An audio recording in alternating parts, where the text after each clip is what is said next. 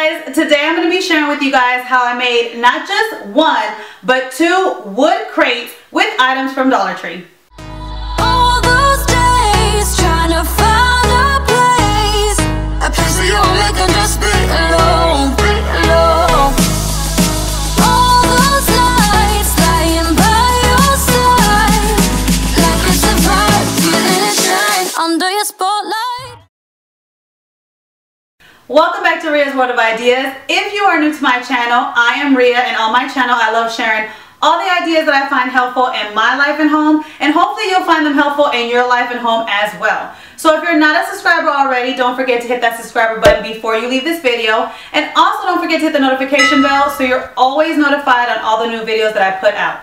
So with that being said, let's just jump into today's video, and today I want to share with you guys how I made two wood crates with Dollar Tree items. This one I made that was around $5, and this one I made, the actual structure was $3, but if you add the decor to it, it's actually $4. So both of them are $5 or less, and I find that I love making DIYs that are $5 or under because it's kind of like a challenge. And lately I've been making some for you guys that have been coming out so well. The last one that you guys really liked was that farmhouse style scale. I love the way that one came out, and obviously you guys liked it too because you guys let me know about it. Thank you so much for all the comments that you guys left on it. I really appreciate it. I love reading your comments and the fact that you guys like them. So, I mean, that really made me feel good. So, today I want to share with you guys the crates that I made. And what I love about these crates is that you can make them come the fall time. That's when people like to use crates a lot because you use a lot of crates during the fall season when you're decorating for fall and Christmas. And if you have that farmhouse decor, it definitely you use crates in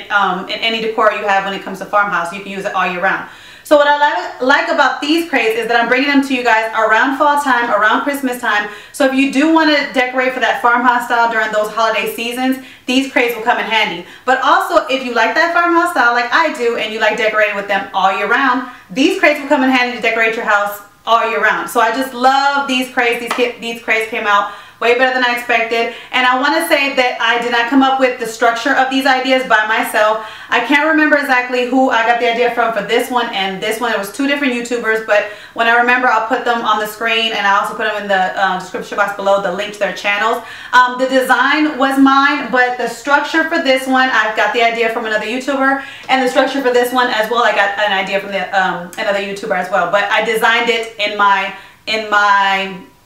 vision. But I always want to let you guys know when I get ideas from other YouTubers. I feel like in this, DIY community, we should always help each other out and always give credit where credit's due. A lot of people don't, and they get all this credit. People, praise them like, oh, you came up with this idea, and they didn't. And I just don't like doing that to other people because I don't like when people have done that to me. So I will always give credit where credit is due. And so, yes, I will put the links to their channels down below. I have to look it up. I can't remember their name off the top of my head. And I also put I'll put a link in the card description box up. I'll put a link of their name up above once I figure out who it was. But anyways, let's just jump into today's video so I can share with you guys how I made these simple, affordable wood crates with Dollar Tree items. So for this first crate, or you can actually call this a planter box as well, I'm going to be using these wine canvas signs that I hauled to you guys in my Dollar Tree haul. And I'm going to take a blade and some scissors and cut off the canvas part of this sign, because what you're left with when you take the canvas part off is the wood structure of it, and this is what's going to create the base for this crate or this planter box, whichever you want to call it. And I got this idea from the channel Ashleigh Lauren. She made it on her channel, kind of like a planter box, and she added some other details to it, but I love the structure of the base that she created. So that's the channel that I got this idea from. But you're just going to take off all the canvas part of the sign and just be left with the wood to be able to create the base.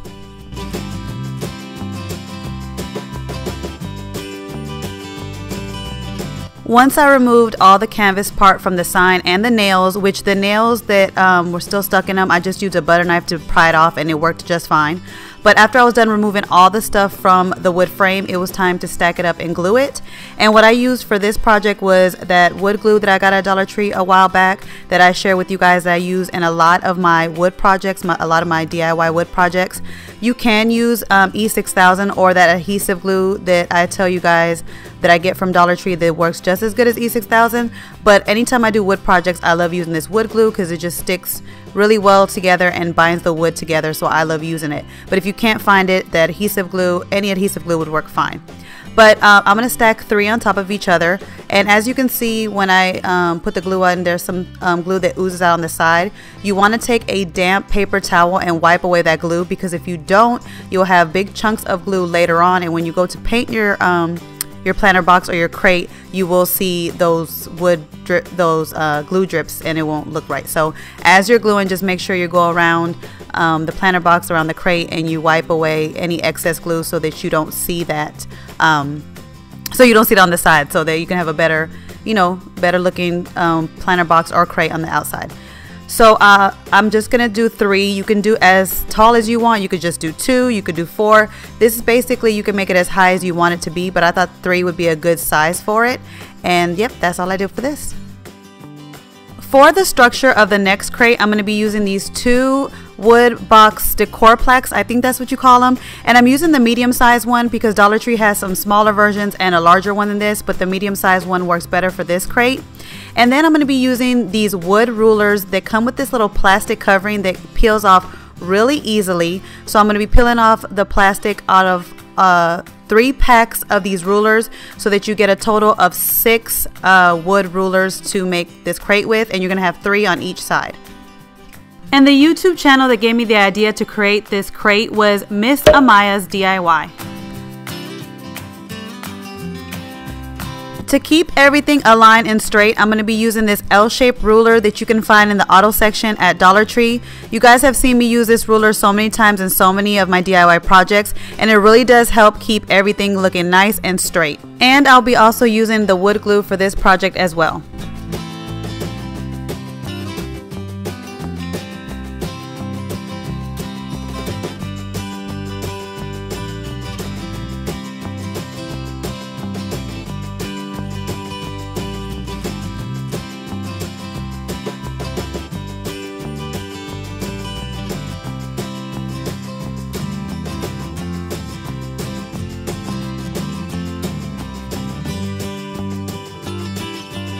Once the glue was dry, now it was time to paint.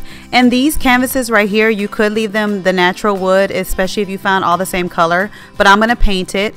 And this crate right here came out real nice, and it actually, if you wanted to keep the design of that wood plaque right there, you can actually do it, because I put them both the same way. And what you could do is just add white paint to the rulers and create this crate with 2 designs on the side. So that would be a good way to do it, a cute way to do it, if you wanted to keep the design of that sign.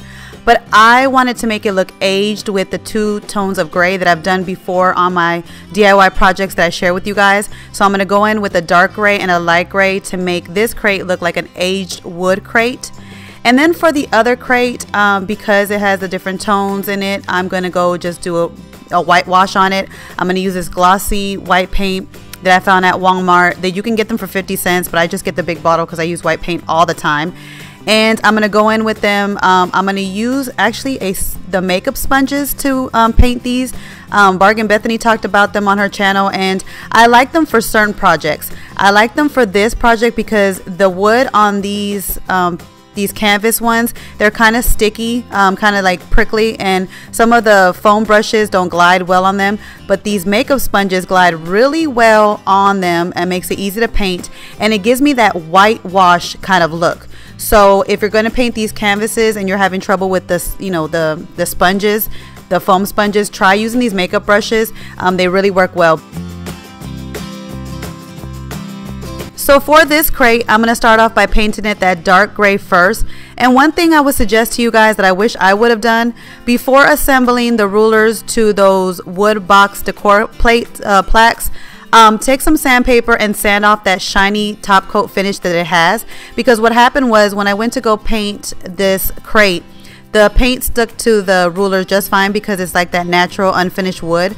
But when I tried to put the paint on those wood box decor plaques, the paint wasn't sticking to it properly because it had that shiny top coat on it. So I would suggest to you guys, before assembling your crate, that you take some sandpaper, sand off that top coat finish of those wood box decor pieces before you attach the rulers to them, so that the paint will stick to it properly.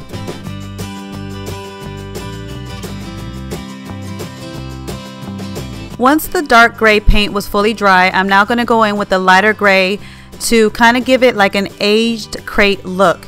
And to achieve this look, I love using these brushes that have like the, you know, the tough bristles to them, so that I kind of can do kind of like a dry brush effect to the crate to make it look more aged.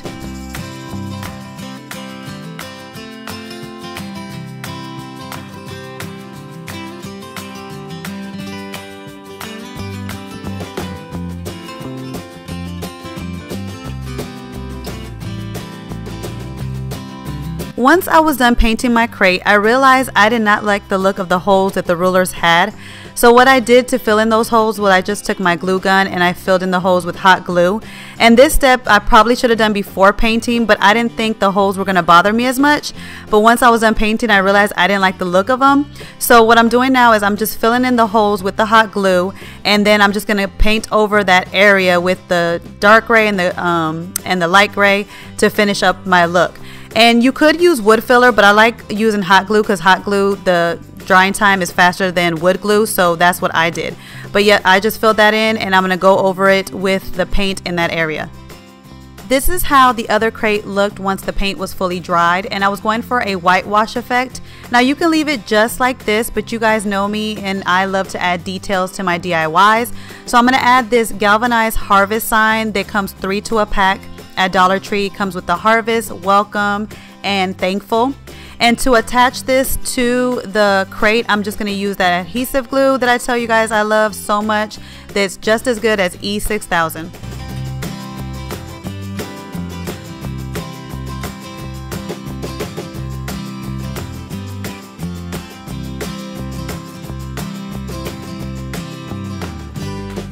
And this is how the harvest sign looks on this crate. So now it's time to add a bottom to these crates, and I'm just going to use some leftover tag board that I already had on hand in my craft room. And this leftover tag board that I had was enough to create the bottoms for both these crates. So what I'm going to do is I'm going to trace out the shape that I need, but instead of tracing out the shape for the tag board to be glued on the bottom, I'm actually going to trace the shape of the inside of the crates, because I want to tuck these tag board pieces inside the crates so that they are not shown on the outside. Because what happens is if you attach tag board to the bottom, you'll be able to see it, the thickness of the tag board on the bottom, and it doesn't look nice to me. So I like to trace out the shape of the inside of the crates, or the inside of the flower box, and then attach it inside it. This wood crate or planter box, whichever you want to call it, you can really decorate it with any type of arrangements, but I wanted to use the eucalyptus leaves that I found at Walmart that I hauled to you guys. They were $2 each, and it was $2 for like a big bunch of eucalyptus leaves, which I think is a great price, because like half of it would be like one bunch of a Dollar Tree floral arrangement, and I never can find eucalyptus leaves in Dollar Tree. So I love the way the eucalyptus looks with this crate, and then I'm going to be changing it up when the seasons come. This crate also, you can decorate it with anything that you like, but I just kind of wanted to share with you guys how you can decorate it with fruit. And I had the apples on hand from the other DIYs that I shared with you guys, but Dollar Tree has so many different types of fruits, and you can also put flower arrangements in here. You could put milk jugs, you could put towels sticking out. There's so many things that you can do to decorate with crates, pillows, I mean so many things. But I just wanted to share with you guys how it looked with the fruit, because this can also go for the September and fall season. But stay tuned, because during my fall season, you guys will see that I will be putting small little pumpkins in here that will look so adorable for the fall season.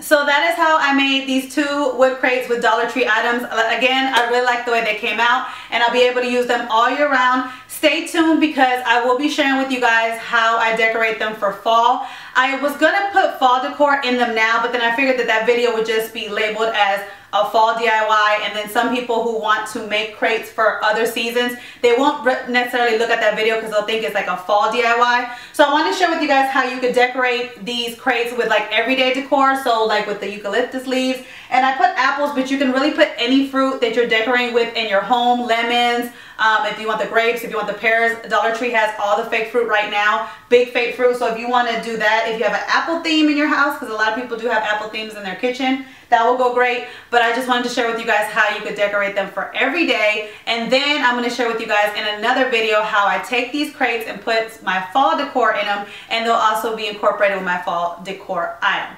So that is it for today's video. Today's question that I want to leave you with is, what is that DIY item that you have created that you can use all year round? Like these crates, I feel like you can use them all year round. So what is that DIY item that you can use in your home all year round? All you have to do is switch out the seasonal items. Let me know in the comments down below, and if you have pictures, that would be awesome as well. You can also share them with me on Instagram and just tag me in them, and I look forward to seeing them, and I will catch you guys in my next video. Bye guys. Hey guys, don't forget to click on the picture in the middle of the screen so you can subscribe to my channel and get notifications on all the new videos that I put out, and check out these other 2 videos that I have posted on my channel on either side of my picture. Have a great day.